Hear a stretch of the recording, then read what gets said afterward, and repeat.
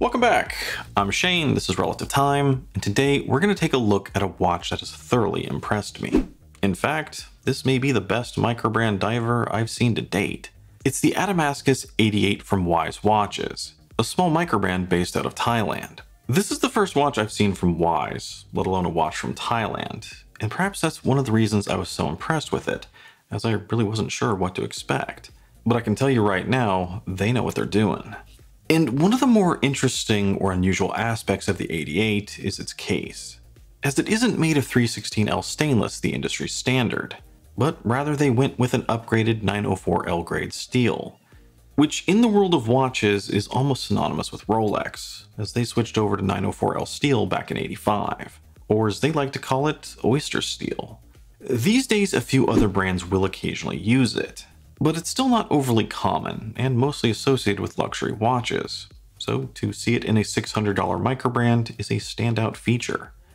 We'll touch back on this in a little bit, but before we really get into the details, I need to give you one quick disclaimer, which was that this watch was provided by Wise and they're not asking for it back, hence that promotional tag at the beginning. Now, that said, let's talk specs. For this one, it's a 41mm wide watch with a lug-to-lug that's just shy of 48. So it's a mid-sized diver that should fit most wrists out there. In terms of total thickness, it's fairly thin at 11.7, which is from the exhibition case back with sapphire to the top of the domed sapphire crystal, which you can see here is fairly tall. Without that crystal, it's probably closer to 10mm, so overall the AD8 has a fairly thin profile. It's also fairly lightweight for a 200-meter diver, with a weight of about 75 grams on either of its straps. Then topping everything off, you have a 20mm lug width and a Miyota 9015 movement. As you might expect, on the wrist it's very comfortable. Due to the very sleek case shape, I think it wears and looks smaller than 41, probably more like a 40. In fact, the bezel itself is 40mm.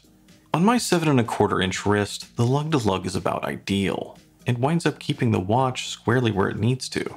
While the lighter weight and thinner profile make this one you can put on and completely forget about, at least until you're ready to show it off, because this design is eye-catching. Although, before we get into that, let's quickly talk about why 904L steel is important, or potentially important here, as I'm sure using it has increased the cost of production. The short version is that it's a higher grade of steel with a slightly different makeup than 316. The main two advantages, and really the reason Rolex decided to go with it, is that compared to 316 it's more corrosion resistant and takes on a higher polish. Now, that's not to say there's anything wrong with 316. It's the industry standard, and it's served many people faithfully over the years. And I think there's an active debate out there on whether 904 is really an upgrade, or perhaps it's just a gimmick. For the most part, I'll let you decide that for yourselves. For myself, I kind of rate this like I do increased magnetic resistance, where it's a nice bonus, and in certain situations it's great to have. But it's not something I would ever consider to be a must-have. Like, I'd never restrict myself to just 904L watches, especially because I don't like Mercedes hands. Anyway, moving on to the case, you can clearly see here that Wise took full advantage of that steel to get a higher polish, as almost every millimeter of this thing has a mirror finish. Honestly, it's almost ridiculous to look at. I think the only part that's brushed is the case back. Now, personally, I do prefer more of a brushed finish on my watches, and especially on the sides, which is something I have talked about many times, as over the long run, with brushed sides, you don't have to worry about smudges or scratches as much. But that's just my personal preference, and I fully understand here why Wise did what they did, and especially with this very sleek curvy case shape. It not only gives the watch a slimmer profile, but it also looks fantastic. By default, every diver could be considered a tool watch, as it's kind of the whole point behind them. But tool is not something I think of when I see this. Just from this case alone, you can tell they were going for an eye-catching dressy diver, and that's even before you get to the dial. Flipping the watch over, you can see the exhibition case back. It's fairly typical as case backs go with all the particulars. Generally, the Miyota 9015 is a fairly plain looking movement, but Wise added a custom rotor here, which makes it a little bit more interesting. Back to the front and at the right, we have a signed screw-down crown. Just like the case, it's polished to the nines. And overall, it is a good size. It's not so big that it ever distracts, but big enough that it's easy to use. This leads us to the bezel. Most of the colorways of the AD8 have a black bezel, but this is the only one to have this brown coffee or root beer colored ceramic insert, which always looks great paired with a leather strap, as well as adds a more interesting border with the silver chapter ring below, which is another unique feature of this colorway, as the other chapter rings appear to be black. The action of the bezel itself is great. It's 120 click, unidirectional, no backplay, and has a great clicky action. The only trick is that it is a little stiff to turn, which according to Wise was done on purpose to make sure it never gets turned accidentally. But that stiffness combined with the thin and slender nature of the bezel does make it a little bit harder to get a good grip on when you want to turn it. Not so much that you can't turn it while wearing it, but enough that you do notice it compared to other watches. Which brings us to the dial. And with this specific colorway, the dial is a darker gray. And I think that adds just a touch of subtlety to the wavy pattern etched into it, which is probably not obvious, or you're not thinking of subtlety when you're seeing these macro shots. With these up-close shots and the lighting, it almost looks like a circuit board. But when you get out to arm's length, it becomes much more subtle, where only part of the texture comes through as you move the watch around. Moving to the outer edge, there's also that silver raised chapter ring. And this is something I've really come to appreciate with the watch, as it not only adds a very eye-catching border between the gray dial and the brown bezel, but it's also perfectly lined up with the outer curvature of the domed crystal. So the distortion just seems to amplify that chapter ring and causes it to really pop out at you. The handset is also a fairly unusual choice, or at the very least the hour hand is, as it's basically a stick with a skeletonized base and then wings that are taped on in the middle.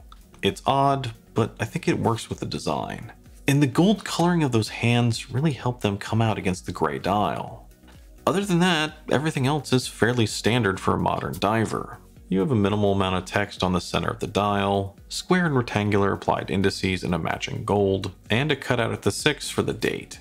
It would be nice if the date wheel was color matched, but it never bothered me while wearing it. I always found myself too distracted with all the other elements to pay attention. I think this is one of those watches where if you zoom in and start to look at every individual component separately, it looks a bit odd, as there are a lot of really unusual elements here. Yet at the same time, when you start to zoom back and take the watch in as a whole, these odd components somehow seem to work with each other, creating a watch that has a sense of familiarity, yet at the same time, it's unlike anything I've ever seen before. It's eye-catching, complex, and visually interesting, without being overly so, all while being highly functional, with all the elements that really matter coming through with a high contrast. And to top it all off, it's eye-catchingly gorgeous. Now, for some, the idea of a dressy diver is kind of a paradox. It's a contradiction in terms that makes no sense whatsoever. And typically, this is the same set of people who cringe when they see a dive watch on leather.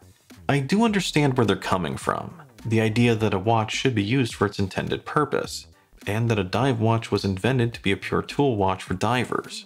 But at the same time, that's not really reality, or at least reality today. Most dive watches never go diving, and a lot of them never even see water. People love divers and buy them because they are generally a great looking durable watch, one they typically don't need to worry about and can wear in a variety of situations. These days, whether we like it or not, the dive watch is really the SUV of watches. And in that regard, a dressy diver makes perfect sense. And this is a great example of that. It's also potentially a perfect watch to take with you on holiday. Now, if you're going to a wedding and you're planning on wearing a tux, this may not be the right option. But other than that, it looked just as good out to a nice dinner as it would hanging out at the pool. Anyway, let's move on to the Lume, and in short, the Lume is amazing. If you happen to have caught my 3 Kings of Lume video, this is the 3rd King of Lume. It's one of the 3 best watches I've ever seen for Lume. So in short, this is one that's not going to disappoint, and it's one that's going to leave all your Seikos in the dust. Now, each colorway is going to have a slightly different Lume setup, with this one having a mix of blue BGW9 on the dial and green light old radium on the bezel. My only critique is with this specific colorway. and that's that the light old radium lume on the bezel doesn't last quite as long as the BGW9. But again, other colorways don't have that issue. Movement-wise, the AD8 comes with a Miyota 9015. I've talked about the 9015 before, and generally I'm a fan of it. It gives you similar specs to the Swiss options at about half the cost. It's a great movement, with the only negative being that the rotor is a little louder than other options. With most watches, I barely notice the sound, and that's true here with the AD8 as well. But I do know that some are more sensitive to this than others. Although, one other potential issue is that at this price, this is kind of the upper end where I like to see that movement. As here you start to see a lot more alternatives with an AD824 or Sleeta SW200, which are generally more preferred just from a value standpoint, giving you the best bang for your buck, so to speak, even though performance is still going to be similar. With regard to the strap, the Wise actually comes with two, this brown classic looking leather version and a gray rubber strap.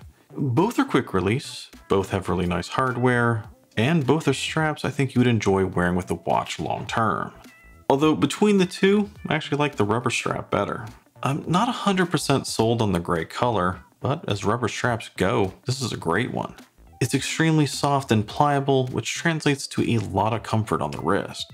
The leather strap is also good, at least once it's broken in. It's quite stiff at first, but overall I think it's one you'd want to keep with a watch. My one critique is that at this price, a better quality leather would be nice, like say something from Horween or a Shell Cordovan strap, especially since you're not getting a bracelet. And that's a good segue to start talking about value. Currently, most of the AD8 models are going for $599, with a few of them going for a little bit more, and this one, the AD820A, is going for $610. Although Wise was quick to point out that if you sign up for their newsletter, they will send you a $20 discount code. Overall, I'd say $600 is pretty good for what you're getting here. Not coming with bracelet is perhaps the one sticking point. But at the same time, this isn't the only watch I've seen at $600 that didn't come with a bracelet. Supposedly a 904L bracelet is coming, but that's all I really know about it.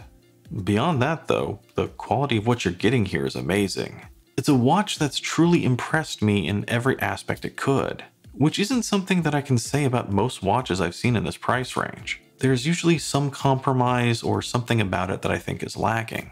But here, most of my critiques are about personal preferences and not quality. And heck, even the box it came in is highly impressive, and I usually don't care or even talk about the packaging. Wise watches set out to create a gorgeous, eye-catching, do-anything diver, and that's exactly what they wound up with. So bottom line, I like it. I like it a lot. And if you're in the market for something in this price range that's capable with a bit of flash, I highly recommend the Wise Adamascus AD8.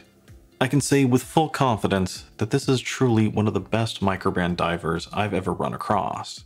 If you're wearing a tux or a full suit, it might look a little bit off, but other than that, it's ready for just about anything.